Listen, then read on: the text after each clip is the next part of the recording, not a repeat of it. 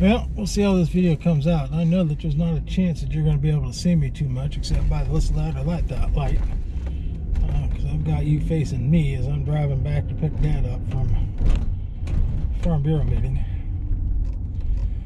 But if you get a moment and you're into historical stuff, take a minute and look up gallipolis. This town started from 500 French traders. Showed up on the shores by a little crook and trade. They got here and realized they just didn't have enough money to go home. So they made the best of it. And this became a town. It's a beautiful little town. The park is the highlight, especially this time of year. The river is a highlight the rest of the year. Personally, I really do enjoy just sitting on the riverbank and watching the barges go by. We get them about all different shapes and sizes, and they're all pretty cool. And they go up and down the river all year long. They stop occasionally if it ices up, but there's enough traffic on the river that it doesn't ice up very often.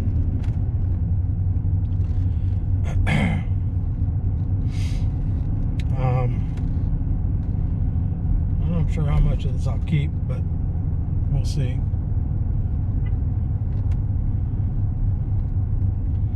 This town has like 15 stoplights, and I managed to hit every single one of them red.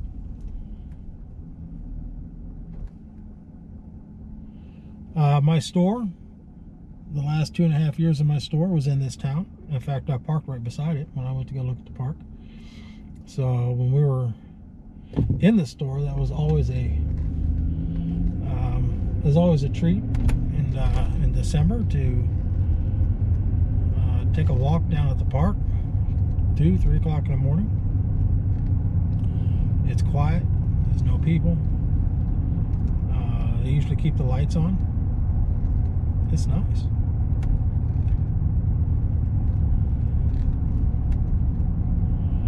Anyway, for the French 500 that started this town has also grown to be a trading post for a while, downstream from Marietta, Ohio. Considered our first town here. As many of you know, I am a Mason. I'm very proud of that fact. Gallipolis was the first actual lodge that was chartered after the Ohio Grand Lodge was formed. The lodge here is number 7. It's called Morning Dawn. The first 6 lodges went together and formed Grand Lodge, and they were from all over the state. But Morning Dawn was the actual first one that was chartered. So that's nice, and I belong to that lodge, as well as the one in Patriot. We call it Patriot, but it's spelled Patriot. And depending on where you live in the county, you may call it Patriot, or you may call it Patriot. But this is Gallipolis. Another fun little town is Rio Grande. It is spelled like Rio Grande. There's an old college there from a bunch of Calvinites that went together to create an educational school, a teacher's college. It's growing from there.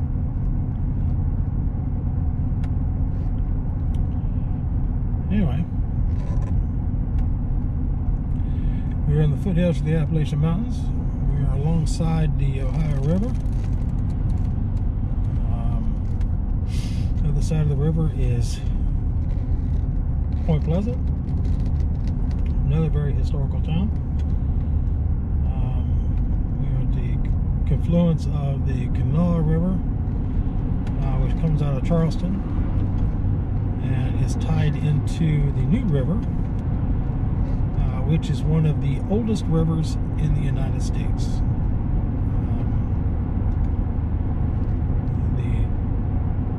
it got named New, but I do know that the New River and the Susquehanna River over in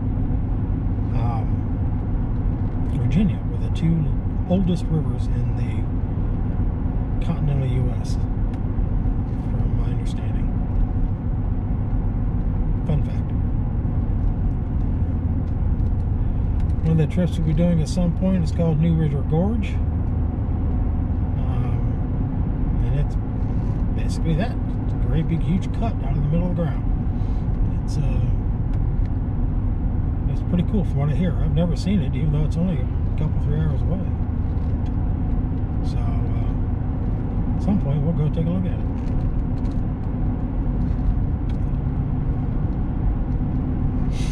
You know, I might just make this a separate video.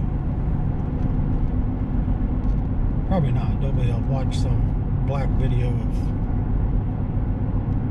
some old dude talking and rambling on about his hometown as we're driving down the road when you can't see anything. But who knows? If it's weird enough, somebody might watch it. And I like to do that kind of stuff. I love to ramble for no reason whatsoever. Either way, I'm getting close to where Dad's meeting was, so I will go ahead and end this video here, and you'll have a good night. Have a Merry Christmas. Fantastic holiday time frame. Christmas and New Year's. And we'll get back with you next time. Thank you much.